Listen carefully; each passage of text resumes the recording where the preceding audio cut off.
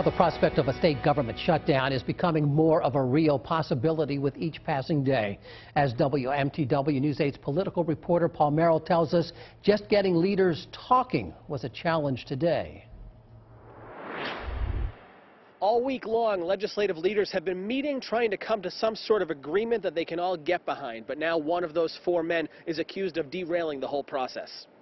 Republican House Minority Leader Ken Fredette is drawing heat from both sides today for his behavior during budget negotiations. At one point, talks were off altogether.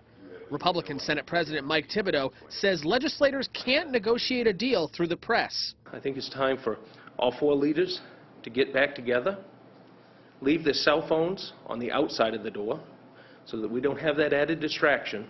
Democrats are accusing Fredette of trying to sabotage budget negotiations in order to bring about a state government shutdown. Democratic Senate Minority Leader Justin Alphonse says Fredette keeps moving the goalpost. It just keeps changing, and I don't know if he's speaking for the House GOP, if he's speaking for the governor, but things keep changing repeatedly, over and over. And as a negotiator, you just can't do that. We're at the table. We're negotiating.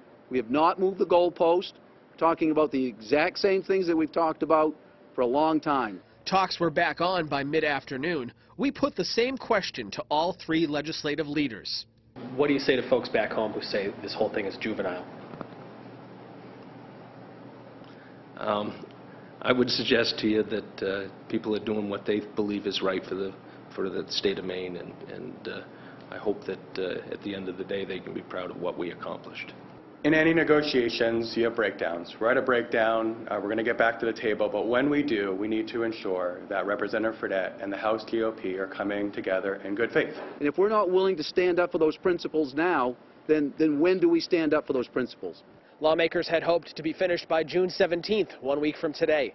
In Augusta, Paul Merrill, WMTW News 8.